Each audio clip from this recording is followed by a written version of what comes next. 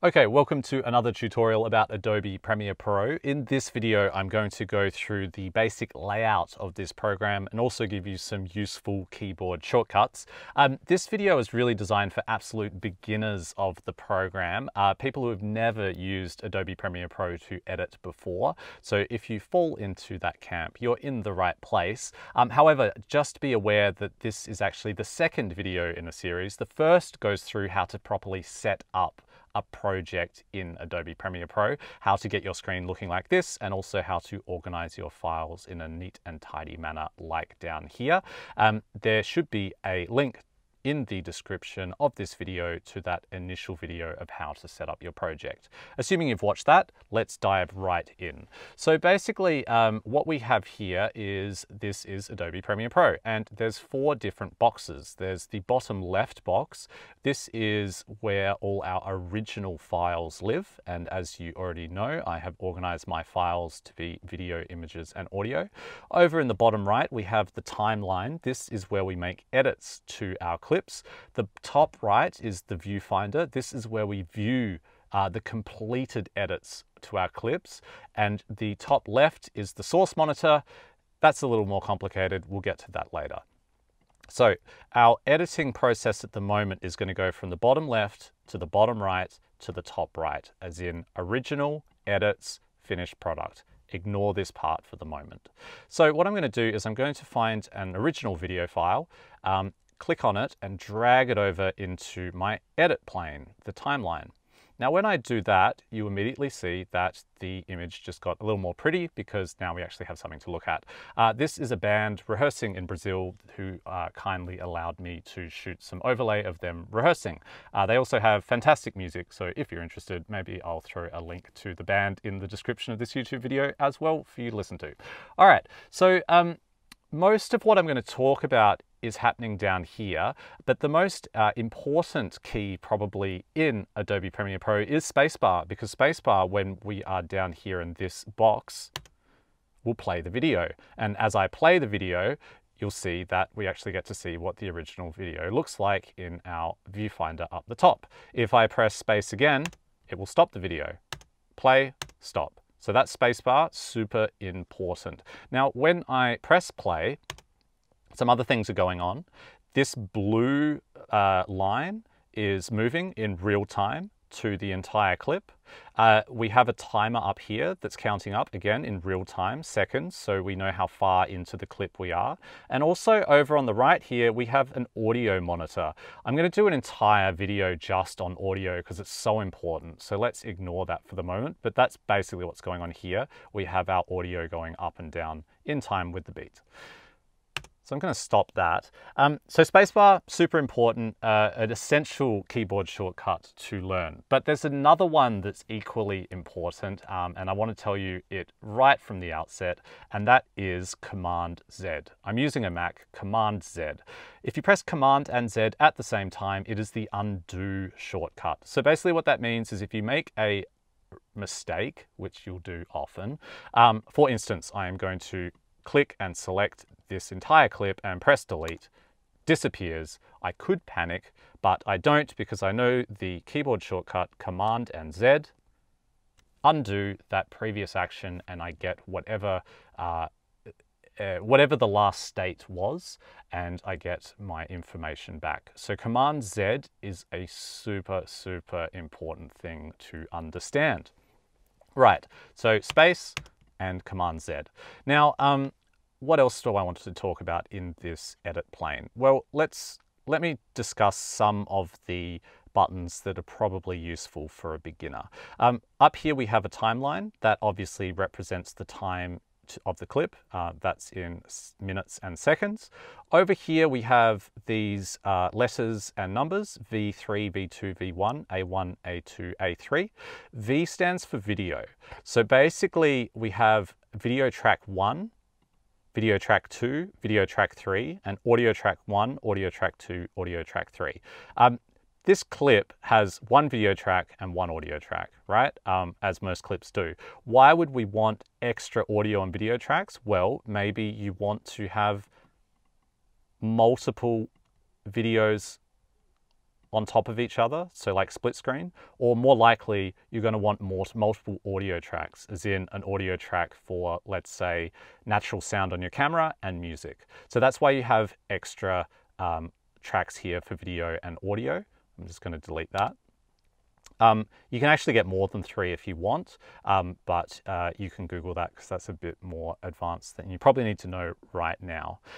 Another thing that I'd like to introduce you to in terms of this edit plane is just how to navigate around clips. So basically this blue line here, if you click on it and hold, you can move this around with your mouse cursor. That's useful, but most professional editors won't use the mouse actually that much. They'll use the keyboard. So the way to achieve the same thing with a keyboard is the keys J and L on the keyboard. If you press L, it's going to play, but if you double press L, you'll get fast forward, and if you triple press L, it'll be super fast forward. The same with J, but in reverse. So J is rewind, double J, faster rewind, triple J, super fast rewind. And then you can press K to stop if you want to. Also, if you want to go slow-mo, you can press J and K. That's slow-mo. And also, if you want to go reverse slow-mo, you can press J and K.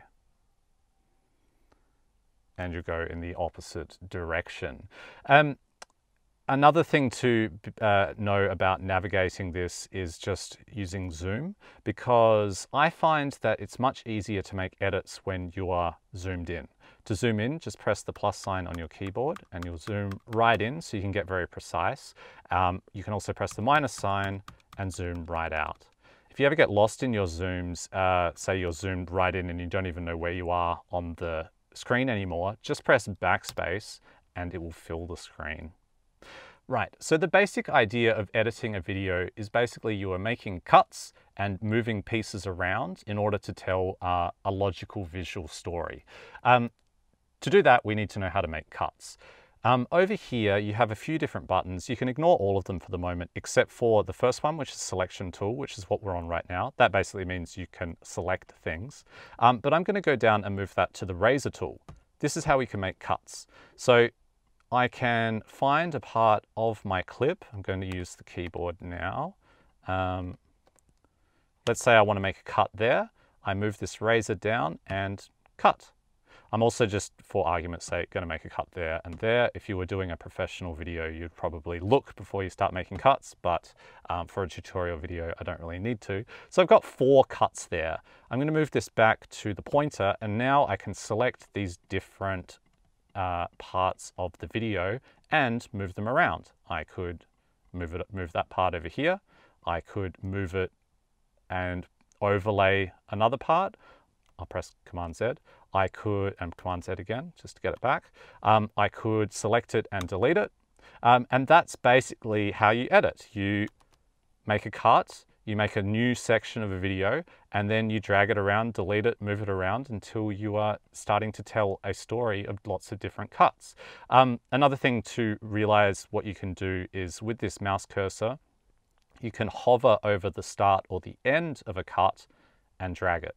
So you can make that shorter, you can make it longer, you can make it, if you move this out, you can make it much longer. Just remember, Command Z gets you back to how you started if you ever need to. I'll make some more random cuts. As your project gets bigger and bigger and bigger and bigger and it starts to take up minutes and minutes, this can get really, really cumbersome to navigate just with a mouse. So I recommend learning some more keyboard shortcuts, and that is with the arrow keys. If you press down or up on the keyboard, you'll go to wherever those exact cuts are.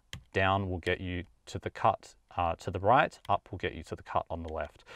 That's so much easier to navigate to those cuts than it is to try and precisely move the cursor. So you just press down and up.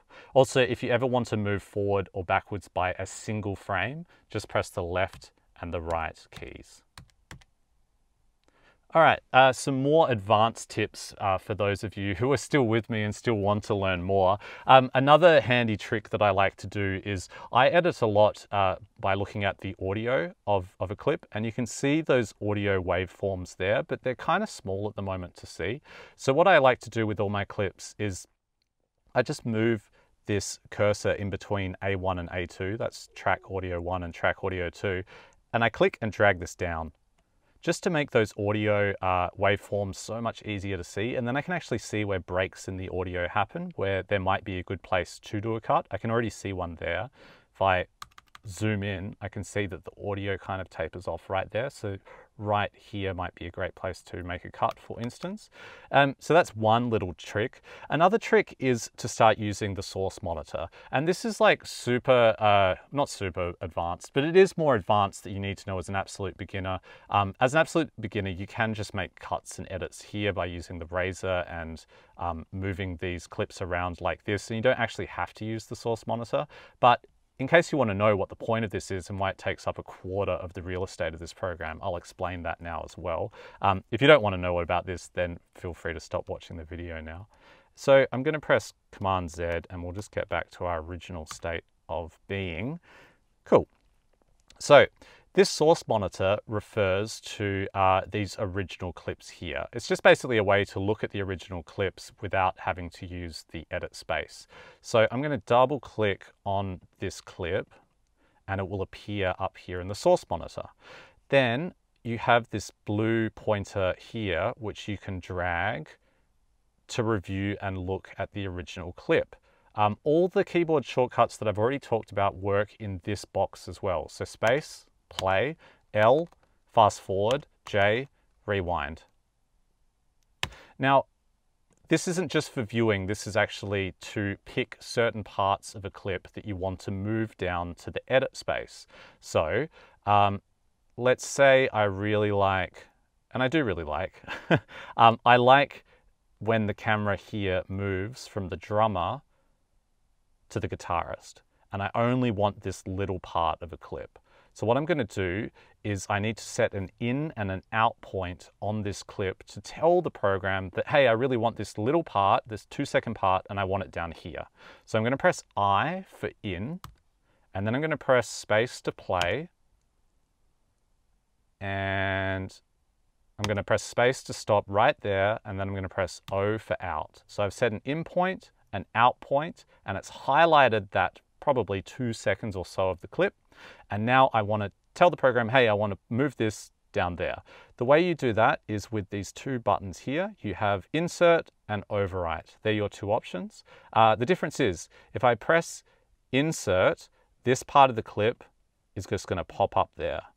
Not overwrite anything, it's just going to pop up. So I've got 4 different examples of that clip now popping up, and it will just repeat again.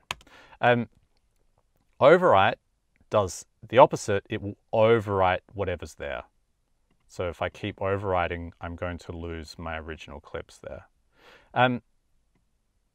Why is using this useful? Well, let's say for argument's sake, delete all that. Let's move this back so we start from scratch. Let's say for argument's sake, I have, let's get rid of this middle part. Move this over. Let's say that this is the start of a video, this is the end of a video, and I really want this 2-second portion right there. There's a few different ways to achieve it, but the easiest way is just to move this blue cursor to that cut. How do you get it to the cut precisely? Press up or down on the keyboard. Now I've got that blue line right in the middle, exactly. And then, hey, I want this 2-second clip right in between those two, and I press insert, boom, and it's right there.